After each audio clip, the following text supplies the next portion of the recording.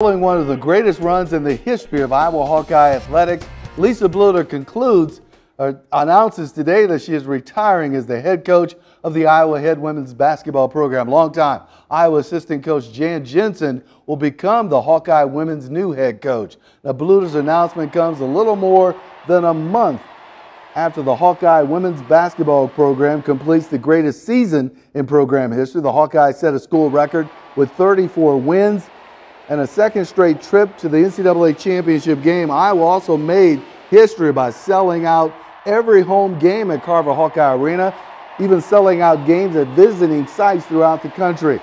The Hawkeyes also broke attendance records and television viewing records throughout the NCAA basketball tournament.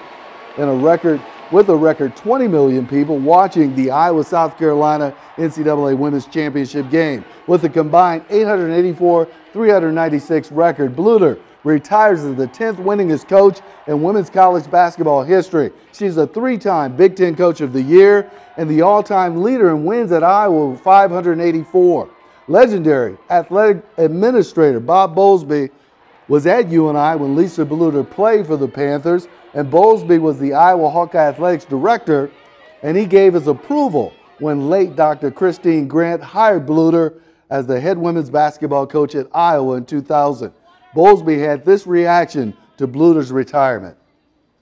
First of all, it was fun to watch her play as a Panther athlete. So she was here during my first tour of duty, and so I've known her since she was 18 years old, and so to see her have this kind of success is really exciting. And she was a good player, but she's been a great coach.